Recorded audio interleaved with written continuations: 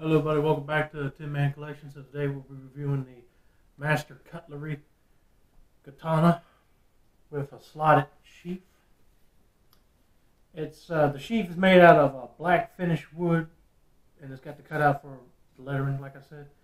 And it's overall 40 inches overall, and it's got a 27.5-inch blade made out of 440 stainless steel. And if you can see right here, you might see some Japanese character writing on it.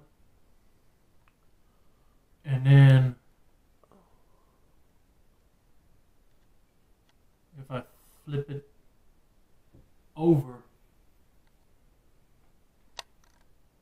you might see some on the other side of the blade too.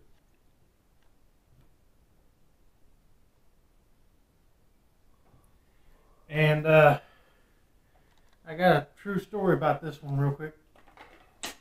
We were going to Pigeon Forge, Tennessee, and we stopped over at Smoky Mountain Knife Works. That's where I picked this one up.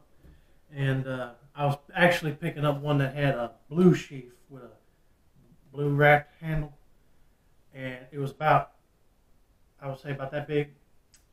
And we got to the cash register, we paid for it, and we got all the way back home, and then I took it out, it was this one.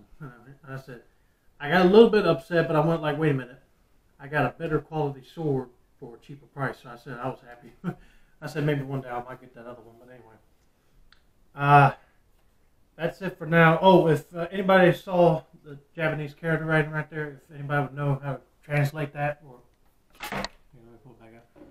Anybody know how to translate that, let me know down in the comments, please. The item number is DBJS627 if you want to look it up online or something. But that's it for now. Like, subscribe, and turn on those post notifications. We'll see you next time. Bye-bye.